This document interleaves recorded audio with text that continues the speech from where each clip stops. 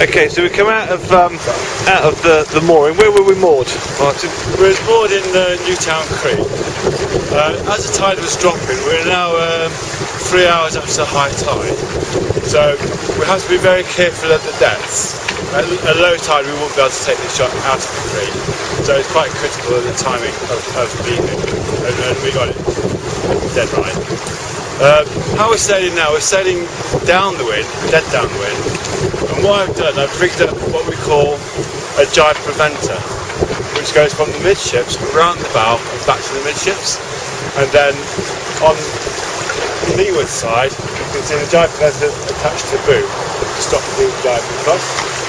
When we do jibe, we can unfasten the jibe preventer and refasten it on the other side of the yacht with this system. What are the main advantages of that? The main advantage is safety.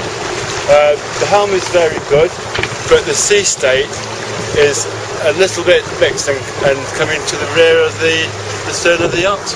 So basically, there's a danger that if you got a big wave, it could turn the stern and create an uncontrolled jibe, which is very dangerous.